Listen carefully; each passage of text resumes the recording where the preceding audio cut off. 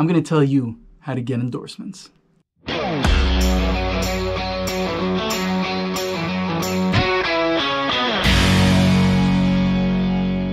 Look, first things first.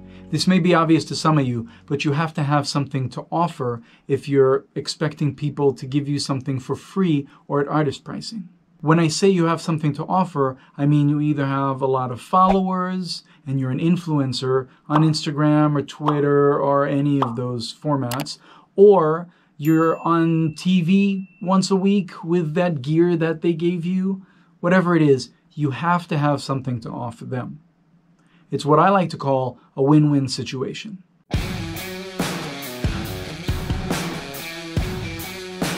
So what I mean when I say win-win mentality is I won't even approach a company about their, say, guitars if I'm not going to be super stoked to play their guitars. That's a very, very important part for me. Now, it's a win-win. So I don't want them giving me guitars for free or at artist pricing if they can't benefit from me. It has to be a situation that's benefiting both of us, or at least that's what it is for me. So in the endorsement world, you're going to find basically two different types of endorsements. The company is either going to give you something for free, whether it's for a specific amount of time or forever, or you're going to get something at artist pricing. And what that means is it's going to be, I don't know, 50, 60, 70, 80% off of retail. It's up to the specific company. But you're going to find different companies, whether they're pedal companies or guitar companies or drum companies, fixed companies, whatever it is, they're going to work however they feel most comfortable. So if they're interested in working with you, they're either going to give you something for free or you're going to get it for artist pricing. Sometimes, and I've had this happen to me, they'll be cool giving you the first 1 or 2 items for free, and then they'll give you the rest at artist pricing. Sometimes they even give you artist pricing in general, but 1 item a year can be free. Sometimes there's also in a situation where you could get an allowance. So what that means is they say, okay, we like you, we want to work with you.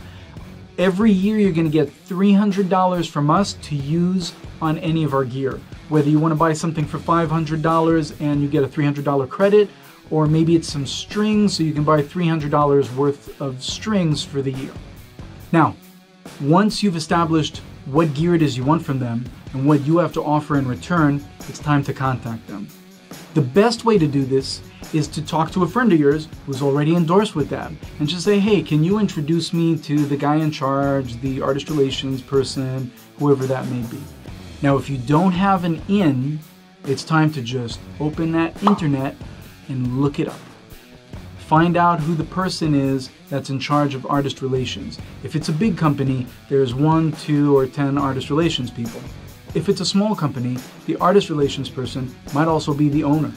Either way, write the email, be super kind, be super nice, tell them how much you love their gear, let them know what you have to offer them, and ask them if it's something that they'd be interested in. Sometimes, and I've had this happen to me, they'll be cool with giving you the first or second item for free, and then the rest of them will be at artist pricing.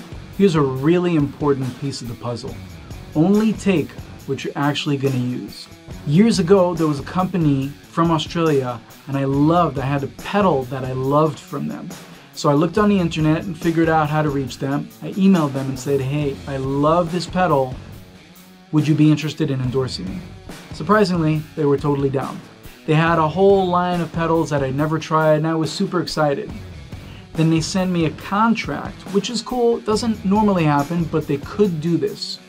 And the contract stated, okay, so we're agreeing to work with you, and you're going to work with us for a year, and this and this and that and this and this and that, right? So I emailed back and said, that's great, I love the contract, but there's one thing you have to add. You're going to send me the pedals, and we agree to all of this, but if I don't like the pedals, I'll send them back to you on my dime, and the contract is void.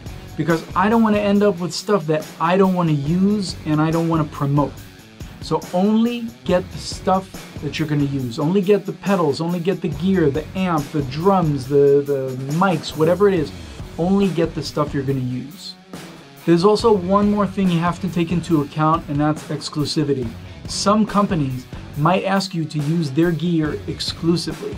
For instance, I started working with this guitar company once, and they said to me, hey, we're only cool with working with you, but you have to only use our guitars for electric and acoustic and nylon string, which wasn't cool with me.